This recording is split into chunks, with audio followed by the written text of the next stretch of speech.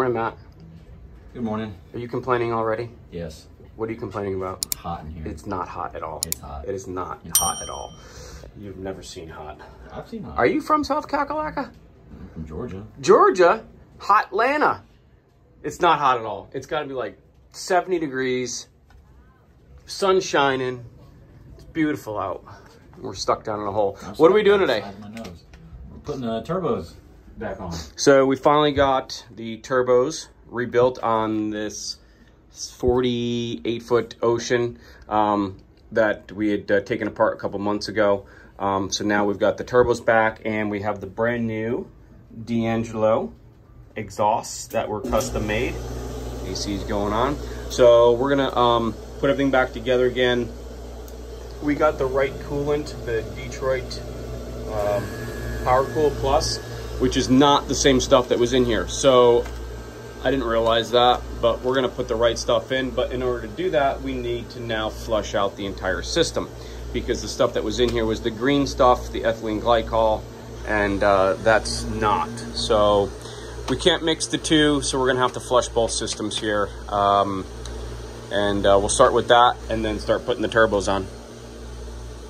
And we'll do a little bit more. Yeah. We also have to remember how we took these things apart. It was a long time ago. I think there's videos for that. Yes, we can reference our videos. God, I hope we did it right. Anyway, the turbos, we had to split these here, so everything is put together for us. So the only thing that we're gonna have to really do is more than likely just rotate the housing right here to accommodate the intake.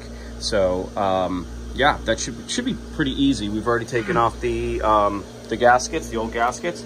We have 2 new gaskets, and I even bought the new gaskets for the oil. So we're gonna clean those up, get those put on. All right. So we had this mounted. We put the whole thing on. I knew, because I just want to make sure my back was really, really blown out. But I knew, just like when we took it apart before, we couldn't get to that nut right there. So we had to rip the whole thing apart again so we can get to that nut, tighten it down. Then when we put the housing back on, we can rotate it to accommodate the oil drain line, as well as the proper orientation up into the intake. So that's what we're gonna do now. We're gonna sock that down. I think the torque specking on this one is WFT all the way around, and then put this back on, and yeah, making progress. So good, Matt. I got the studs in on here. They didn't count correctly, so we're missing a stud. So I'm gonna have to use one of the old ones, which is great, but nonetheless, here we are. How's it going, Matt? It's not. You got your seal in there, right? Good thing I said something. It's all right. That's why we ask. There it is. All right, we're making a lot of progress. I'm making a lot of progress. If you notice, my engine's basically all put back together again. I've got... You're on the easy side. You can walk around your engine. You're going to crawl like a monkey on mine. I only have one supply hose left to put on. I'm going to lunch. Matt's going to be here for a while. He's on the struggle bus over here. But we're getting close, so I've got the wet exhaust side all buttoned up. All new clamps and everything. All new mounts here.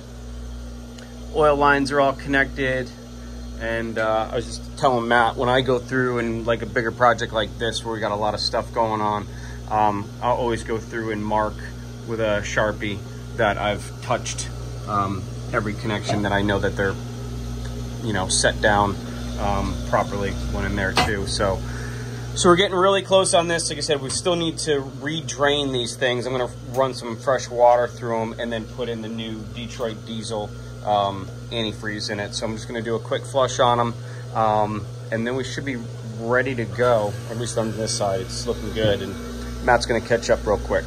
So we're making a lot of progress. Okay, so I got Matt back over on the port side now because he screwed up the starboard side so bad that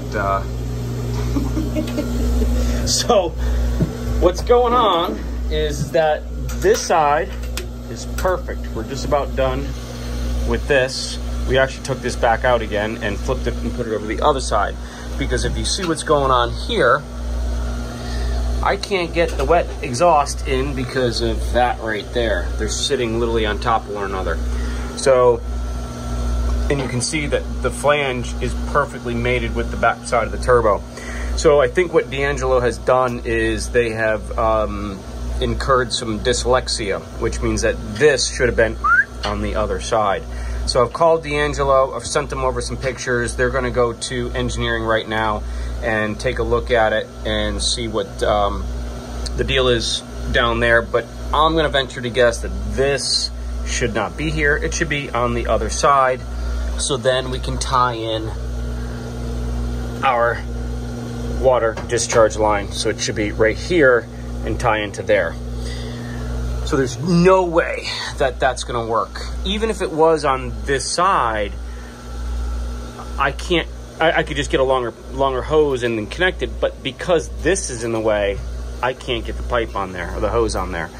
So this is gonna be a complete redo and set us back another few weeks. So not good. Anyway, I'm gonna finish putting the forward half of this together, and then we'll start the draining of the coolant and everything else to finish the flushing of it.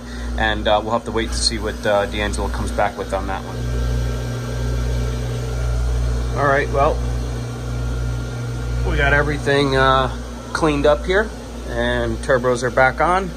Everything's done. We just gotta flush the system out, but all the air saps, everything's back on. Checked all the clamps and everything. We still need to tighten this right here, but on both sides. But everything else has been done and checked. And like I said, I think that D'Angelo kind of messed up on this one. Still waiting to hear back from them, but this needs to be on the direct opposite side. So they just put the discharge on the wrong side. But I mean, there's just no way. It's right in the way. So not good. So yeah. So we got that going for us. Everything else is done. All this is back on, so not too bad.